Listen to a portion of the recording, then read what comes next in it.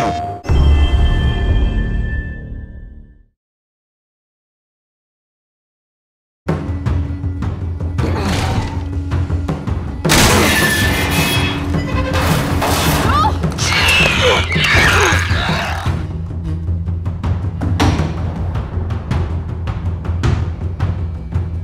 the game, you need to have enough action for a mastery of mechanics, so you could connect with the characters.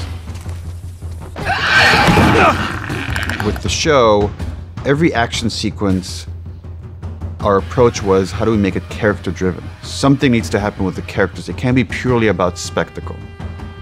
We would appreciate the action moments more if they were each unique, separate and apart from each other, each one of them impacting the story directly in a very clear way.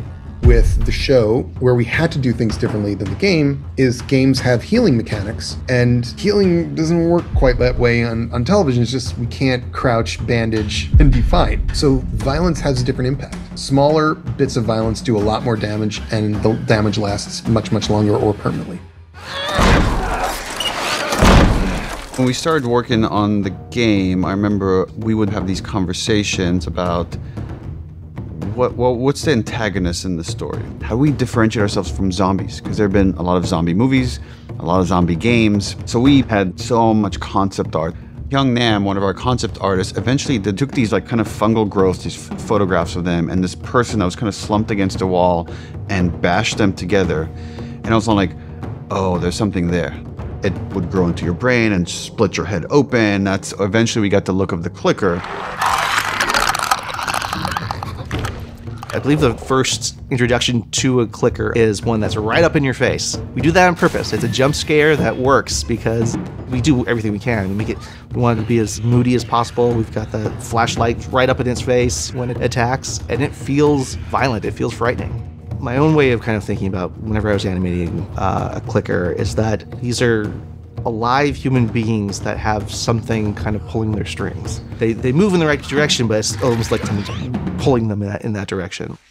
We tried to be true to the idea and the concept of the cordyceps, and we try to make sense out of the evolution of each of the enemy classes that we have and infected.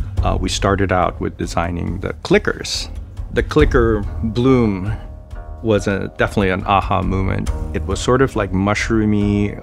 It would create volume into the space and look more like foliage. There is this freshness to watching the HBO show. We shared a lot of the concept art from the original game, and they actually used a lot of it very faithfully. The infected were needing to have an emotional impact. As the infection basically grew stronger, they lost their sight. Like gauge distance, this echolocation. We hired the actor Misty Lee. She did this back of the throat, kind of like dolphin sound. We stopped her and we were like, can you keep doing that? How long can you do that? Once Misty did her thing, then we had to figure out what we were going to do for a male clicker. And for whatever reason, I found out that I could do the same sound. I think I surprised myself.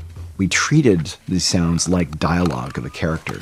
How do we get through those stages of, unaware to aware to searching to attacking, and then, of course, dying. For an action sequence, we would almost never put that in a cutscene in the game because it'd be like, oh, I want to play that. Those are the parts we want to give the control to the player and say, deal with the situation. With the show, it was a lot about restraint. To often when something is horrific like this, it's scarier when you don't see it.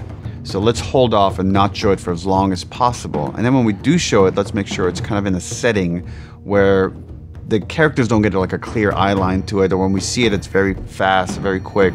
We're gonna see a glimpse of them, or you're gonna see them a reflection in the glass. And it's scarier, especially in that medium, to see the fear in the character's eyes. So a lot of the direction, as far as where you put the camera, is let's show the character's fear as much as possible, even more so than the thing that's chasing them. There's a huge audience with HBO. that millions more are going to be able to experience this. And I think being able to be a part of something that has the legs that The Last of Us has, and this type of character, it's really humbling. It's something that I would never have expected.